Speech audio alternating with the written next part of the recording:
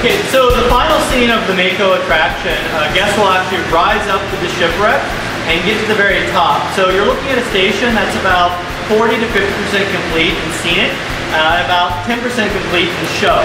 The unique thing about Mako, we really want to take advantage of the moment at NASA that everybody loves, when the seats rise up, it's that great sound and everybody cheers and claps.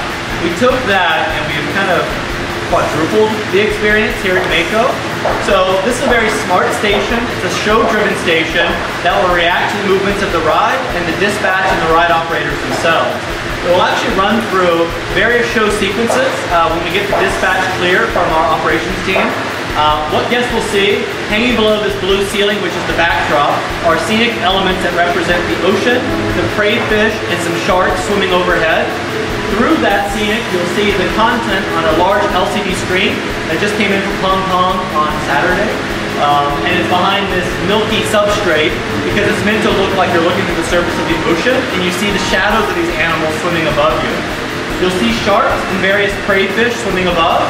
When we get the dispatch button, those sharks will trigger a show sequence above that will actually have the Mako shark strike its prey fish in front of you. You're about card 3. And then the fish will scatter, and the Mako will start swimming forward in the direction of travel of the crane. Again, speaking to the guests about, you're the Mako shark, this is Mako point of view. Sharks eat fish, they don't eat humans, let's go on a ride. It's a pretty simple story to understand, and it's the one that guests really expect from us when it comes to coasters and animals within all of our parks.